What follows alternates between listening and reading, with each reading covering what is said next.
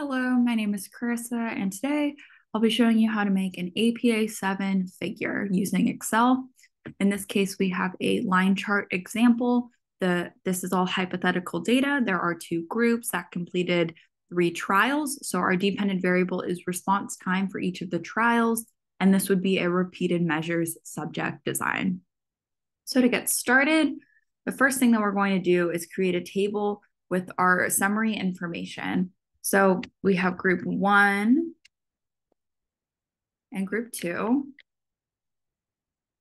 And group 1 and group 2 completed all 3 trials. So we have trial 1, trial 2, and trial 3. And then we'll go ahead and fill in this information here. So each of these cells would be filled with the average of the row and the column. So the average of group 1 and trial 1 would go here. So we'll do average trial 1 for group 1. And then we'll do the same thing for group 2 equals the average of group 2 for trial 1.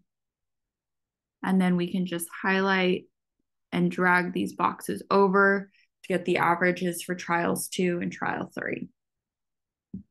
So now we're actually going to plot this table that we just made with the means for each group by condition. And we'll go ahead and select insert, and then we'll select the line chart. So this is the chart that Excel gives us automatically, and it is not APA by default. And so that's where we need to make some modifications. So first things first, we're going to delete this title because APA figures do not have a title within the chart. And we'll also delete these horizontal lines because APA figures do not have horizontal lines. And I'm going to drag this legend up so it's actually in our plot. And then I'm going to go ahead and make the font black, make it slightly bigger. Excel defaults to like a gray font. So I'm going to do the same for the on the axes as well. Okay. So now let's go ahead and make sure we have an X and Y axis in black. Right now we have a X axis in light gray. So go ahead and select, just click here, and that'll bring up a menu on this side over here. And by selecting, so what we want to change is the line. So right now the line is light gray, so we can change it to black. And let's make the width equal to 1. And so now we have a nice X-axis line. And we'll do the same thing for that Y-axis as well. Okay, and now we'll go ahead and add Y-axis and X-axis tick marks. And we can just select the tick marks tab, and we're going to add major on the outside. And then we'll do the same thing for the Y-axis.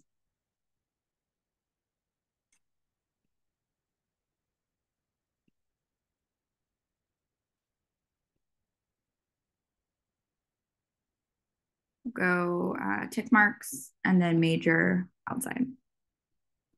Great, so now we have our X-axis and our Y-axis tick marks. The next thing that we're going to do is add our titles. So let's go ahead and select the X-axis here, double click it, and it'll open up these options up here. We're gonna click add chart element, axis title, and then let's add a primary horizontal axis title. So we're going to go ahead and make this trial number.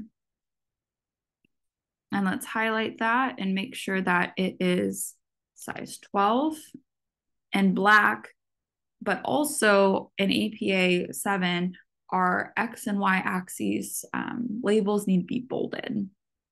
So we go ahead and bold that. We'll do the same thing for the Y axis, add chart element, primary vertical, and we're going to put response time, which is our dependent variable. It's in milliseconds. So we'll add that. Again, highlight the title, make it size 12, black font, and bolded. Okay. So now we're actually going to change the color and the markers just to kind of showcase some of the options that we have in Excel. So we go ahead and select this top line and make sure it's highlighting all of them when it clicks it. So it's right now we're selected on the markers. And we'll go to fill and let's make, so this is line. There's a line and marker tab. So if we go to marker, then we can change the color of the marker to, let's do gray, but then also make sure you change the border of the marker. Otherwise the border will still be in blue. Okay. And now we can also change the shape of the marker by clicking built in, and let's change it to a square. We can make it slightly bigger too. Great. And we can now change the line so that it matches our marker. Right now our markers are gray and our line's blue. So we'll go line and let's select the same shade of gray. And so now we have a nice line with gray square markers and make them slightly bigger. Okay.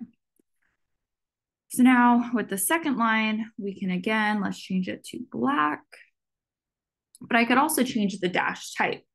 So there's a variety of different options, which is really nice when you have, you know, multiple different groups that you're trying to differentiate between. Changing the dash type is an easy way to visually show that information.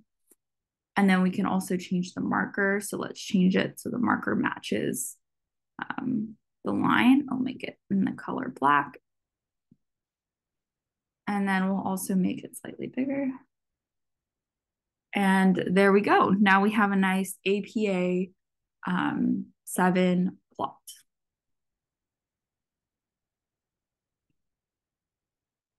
So the next thing that we can do is to copy this, and then we can paste it into our Word document. So now we have our APA figure here. And per APA guidelines, this is where we would input our figure. Say it's figure 1, and make this bolded. And for the title of this, we could say something like response time across 3 trial conditions. And note that this is in italics and it's in uppercase, whereas the figure is bolded, but it's not in italics. And then below our figure, we can add a note. So note is in italics. And then after that, we could say, further explain what's happening in this plot. So we have response time in milliseconds across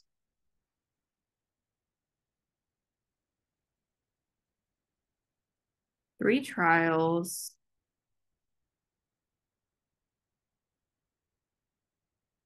between 2 groups. And then we could further explain what's happening here, whether, you know, the trials took place over the course of 3 days, what the trials were actually, what the task was, all of that sort of information. This is an exemplar of a title and note, but this is just to show what the formatting should look like.